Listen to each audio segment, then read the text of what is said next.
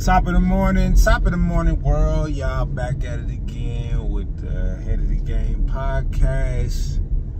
We got another controversial discussion we got to talk about today.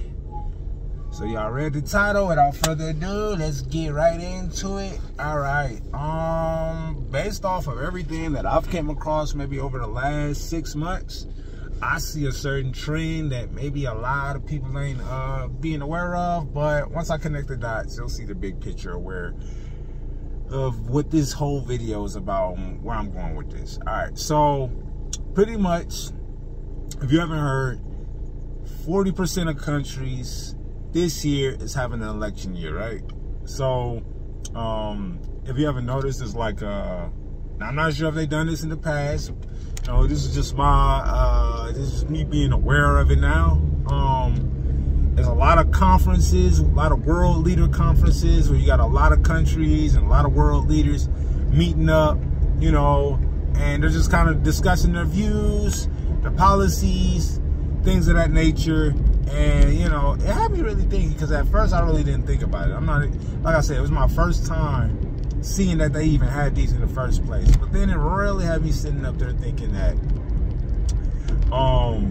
one or two things. Now, like I said, I'm not a conspiracy theorist, you know, but I am a person that, you know, likes to read between the lines and see hints, but I'm not a person that just jumps to conclusions and, you know, without at least adding up at least some hard facts.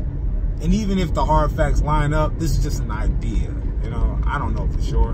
But when I explain this, you'll be left up at your own disposal to, you know, see whatever you take away from this video. But pretty much, these world leaders and stuff, you know, they're hearing each other out. And I feel like it's a good thing on the surface, because then you have a lot of different ideologies, a lot of views, a lot of different government structures like communism and capitalism and socialism, you know, all coming together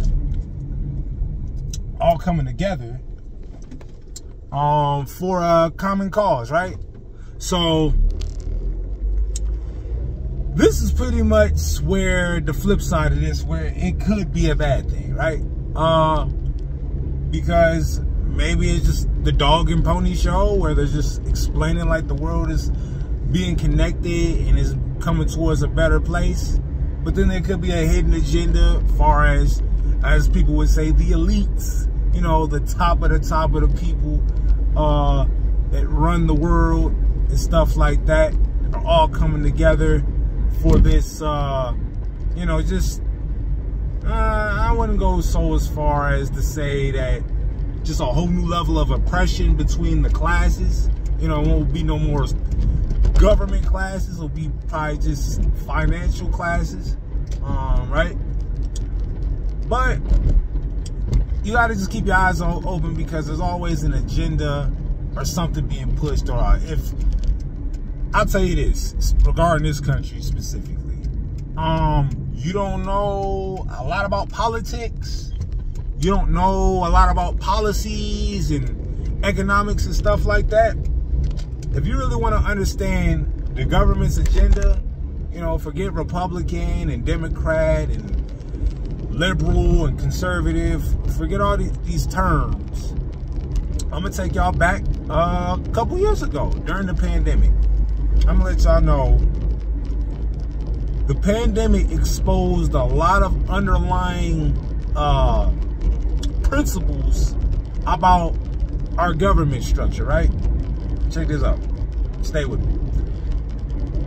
Soon as the world shut down, or this country specifically shut down, and the stock market dropped like a rock, it just plummeted. It had a precipitous fall, something unlike I think I've ever seen or ever in history, right? What was one of the first things the government ended up doing? In a matter of weeks, it didn't even take long. They sat up there and pumped billions of dollars back in Wall Street, back in the stock market. And that precipitous fall ended up becoming all-time records. Like as if nothing wasn't going on, right? Now let me juxtapose that to this next point.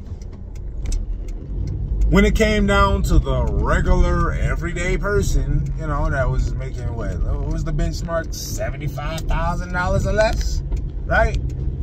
Man, they was sitting up there going back and forth for months. For months. Almost a year. You feel me? Almost a whole year. Going back and forth. People, life and death circumstances. And they going back and forth of passing a bill, right? Passing a bill between $600 and $1,200. Now the ramifications of that was obviously, you feel me? You know, you know, the PPP loans and stuff like that. You gotta include that. But they went for months before they approved this bill. Now the Republicans, this is where it get a little murky because it depends on what side of the spectrum you leaning on. You know, because the conservatives like, yeah, it's $600. Right? $600 per person. The Democrats were like, nah, that ain't right, $1,200. They probably was trying to make it more than that. Now, let me break this down to y'all. If $1,800 gave to every person, let's do some quick mental math. An extra $600 on top of them stimulus checks. And there's about, how many adults in the country? Let's say about a rough estimate, if it's 330 million people in the country, and let's make a rough estimate and say half of those are adults. You feel me? So we're talking about 180. 180 times 600. Yeah. So we're talking about. Yeah. So maybe like 21 billion extra dollars. That probably wouldn't even been too bad in comparison to how big the bill was, right? So, regardless of what it contributed towards inflation, that's pretty much the moral of the story. It contributed towards inflation, and that's why everything's so expensive out the nowhere. You know, you gave all this free money, and rightfully so, because, but. Scratch all that. The main point was, the bigger point I'm making is that you have to follow the money. Forget what they talking about. It's probably just a dog and pony show. They all on the same side. Democrats, Republicans, they all millionaires, right?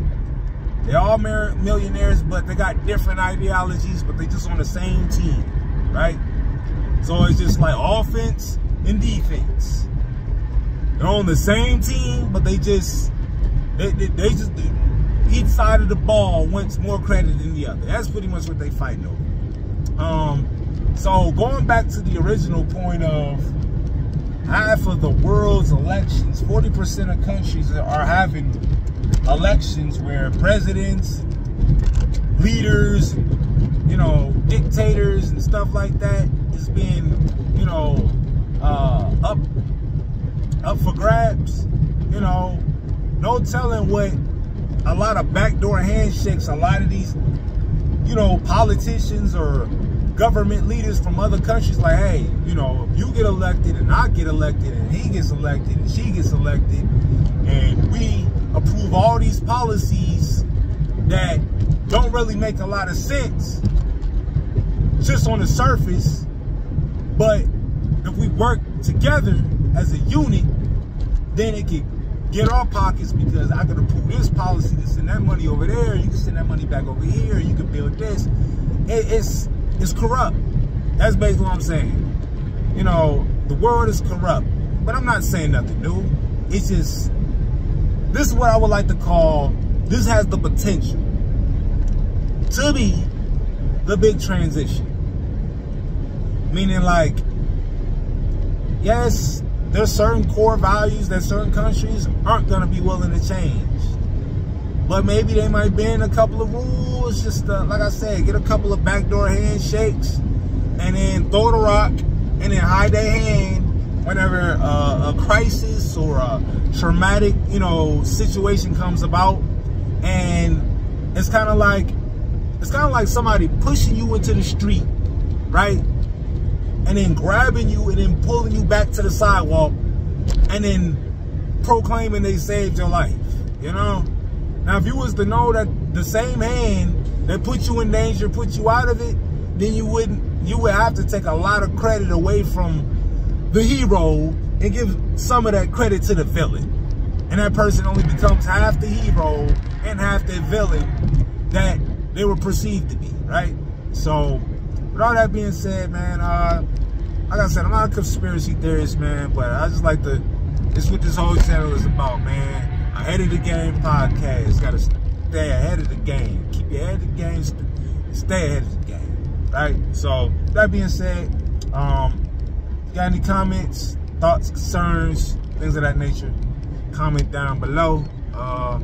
That being said, thanks for watching the video. More videos on the way. I'm up out of here.